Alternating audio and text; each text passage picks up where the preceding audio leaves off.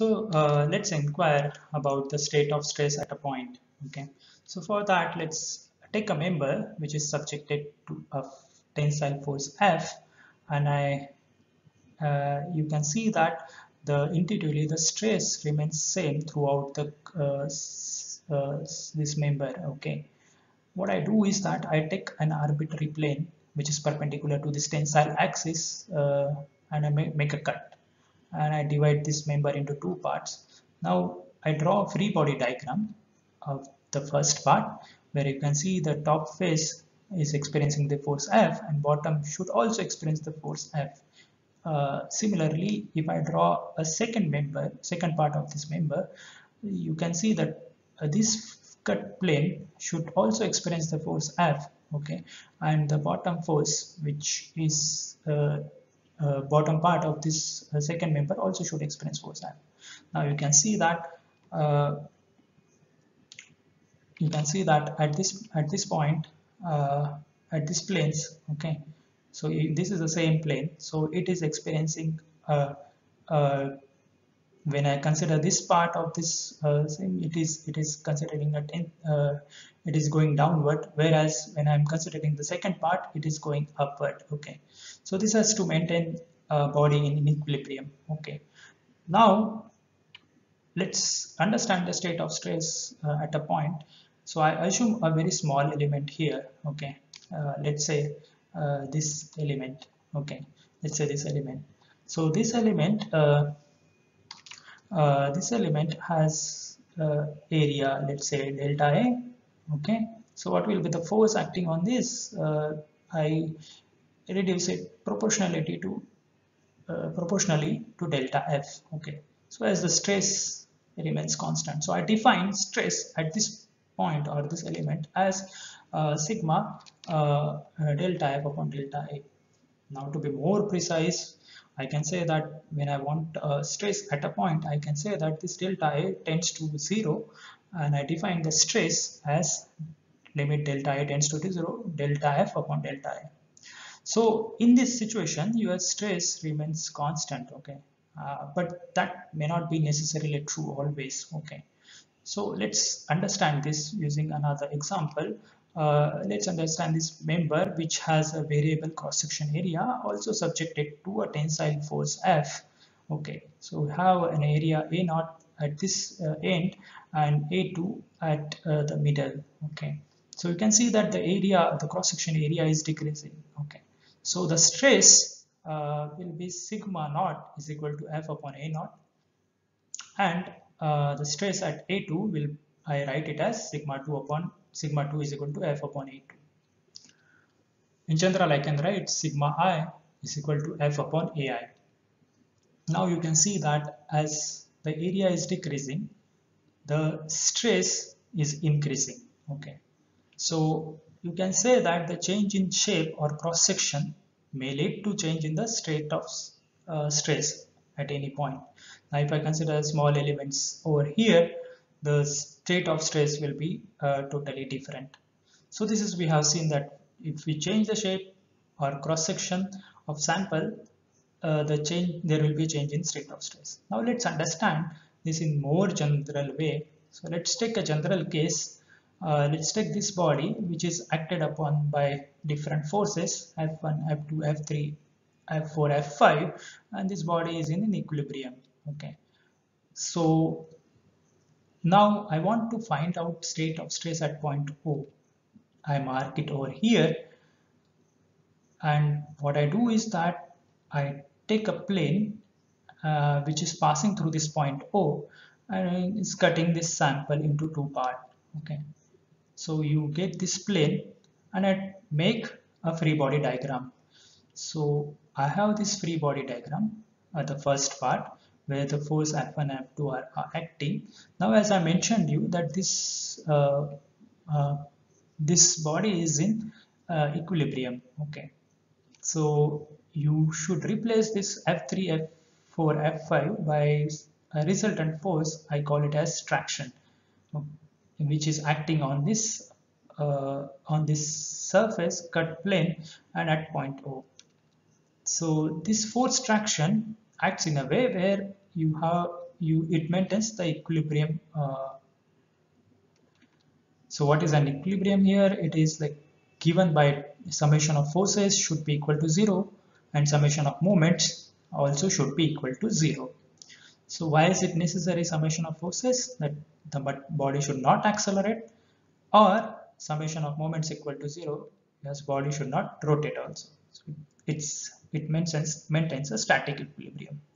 Now if I consider a small area over here on this plane, okay, if I consider the small area at point O, which has area delta A, so what will be the stress I define here? I define a stress similar to what I have mentioned, that sigma is equal to delta F upon delta A. So this stress can be varied if I consider a different plane, okay, which is cutting this body but passing through this point O. Okay, so let's understand more in detail the state of stress at a point. I take this first scenario where I have this plane, black plane, which is passing through point O and cutting this body into two. I can do it in another fashion, such as I take this yellow plane which is passing through point O but at certain different angle. So to maintain this body in equilibrium, I need another traction force which is acting at point O. So what has happened, like if I want to say a state of stress at point O, uh, I have to define a plane, okay, I have to define a plane which is making this cut. So the stress changes with orientation of the cutting plane. This is what we have seen. Or the state of stress also can be changed uh, if I change my coordinate axis. So let's say if my coordinate axis are in this fashion, it will give you a value of state of stress at this point O will change if I change the orientation of this, or if I change another coordinate axis. So the stress changes with orientation or change in the reference coordinate axis. Now, for our convenience, we don't want to define stress at some arbitrary angle. Okay, so what is that mean? That let's say if I have a plane and if I have point O over here, so I don't define something like force acting on this plane uh, in with making some angle. Okay, say alpha. I don't define like this. We want to we want uh, we want this this is for our convenience. Okay, so we resolve this force acting on this plane into components which are perpendicular to this plane and parallel to this plane, so that makes our life easy. So we resolve this part uh, into two components which is acting perpendicular and parallel to this plane of interest. So this is what I mentioned. The stress defined on perpendicular to the cut surface and parallel to the cut surface. This is for our convenience. So let's understand the state of stress at point using these concepts. So I have my interested plane which has area delta A and point O where I would like to find out what is the state of stress. So let's say a force. Let's say I define my coordinate axis in this fashion. Okay, and then let's say a force delta F which is acting on this cut surface and at point O. This can be a traction over here. So I mentioned earlier that we don't define an force acting on the surface arbitrarily or making some arbitrary angle. So I resolve it into components which are perpendicular to this plane and parallel to this plane. So for doing that, what I need is I need to find out what is this force delta F is making angle with z axis, okay, which is nothing but perpendicular to this surface. Okay, so I can find out a components of this force along z axis as delta f cos theta, and one component on this plane which is delta f sin theta. Now I would further resolve this component which is lying on this plane uh, into components along x and y direction. Okay, so I have defined this sigma t, which is sigma perpendicular, as limit delta a tends to 0, delta f cos theta, which is this component, upon delta a. Okay, this is what the stress of state at point O along when I define the component of stress along z axis. Okay. Now to find out components along x and y, I make this delta f sin theta is making an angle of phi with y axis, so I can find out components along x and y, and I resolve it in this fashion. Okay, so this component along x will be delta f sin theta sin phi, whereas component along y direction will be delta f sin theta cos phi. So we have two parallel components, or the components parallel to the surface, as a component along y direction, and I define the state of stress at point as limit delta a tends to 0, delta f sin theta cos phi upon delta a, whereas along x direction is like limit delta a tends to 0, delta f sin theta sin phi upon delta a. So we have two parallel components and we have one perpendicular component. Okay, so this perpendicular component of stress is called as a normal stress. Okay, whereas the parallel component is called as shear stress. So the perpendicular component, perpendicular to what? Perpendicular to this area which I have mentioned. Okay, area of or plane of interest. Okay, uh, at point O. This is called as a normal stress.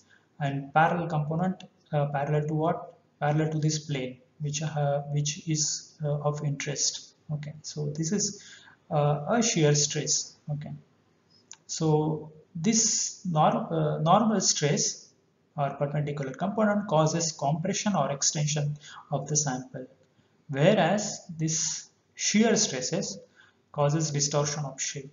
Okay, so what is, how is that? So let's say I have this uh, shape and I apply a shear stresses, that is shear stresses parallel to the surface of this, so it get distorted in this fashion. Okay, so this causes a distortion of shape. Shear stresses causes a distortion of shape. So this parallel component of stress is also represented by a symbol tau. Okay, the shear stresses are represented by a symbol tau. So you can see that this was my plane of interest, and if I change this plane of interest in some other way, definitely the normal and shear stresses are going to change with surface orientation or change in the coordinate axis. So to define a state of stress at a point completely, we need more planes to define. Okay, more components on other planes to be defined. So we'll see it in our upcoming part of this lecture.